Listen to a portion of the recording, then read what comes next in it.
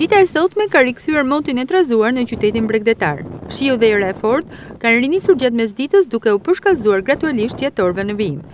Sipas meteorologëve, era do të fryjë me shpejtësi 60 km/h në drejtimin lindor duke shkaktuar dallgëzim 5 ball. Kushtet e papërshtatshme atmosferike kanë ndikuar edhe në lëvizjen e mjeteve lundruese. Njëri nga trageti i linjës Bari-Durrës nuk është nisur mbrëmjen e kaluar nga porti i vendit fqinj.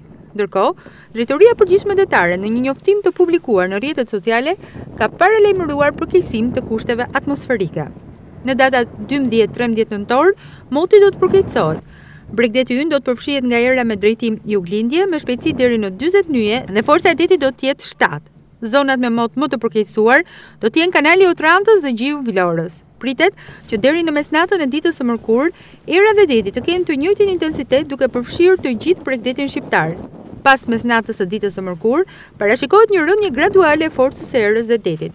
Me qëllim parandalimin e çdo situate të papritur për shkak të kushteve atmosferike, kërkojmë bashkëpunimin e të gjithë subjekteve që ushtrojnë veprimtari në fushën e detarisë për të marrë të gjitha masat e nevojshme për sigurimin e mjeteve në port dhe rritjen e gatishmërisë së ekuipazhit në mjetet lundruese, përfundon njoftimi i Drejtorisë së Përgjithshme Detare.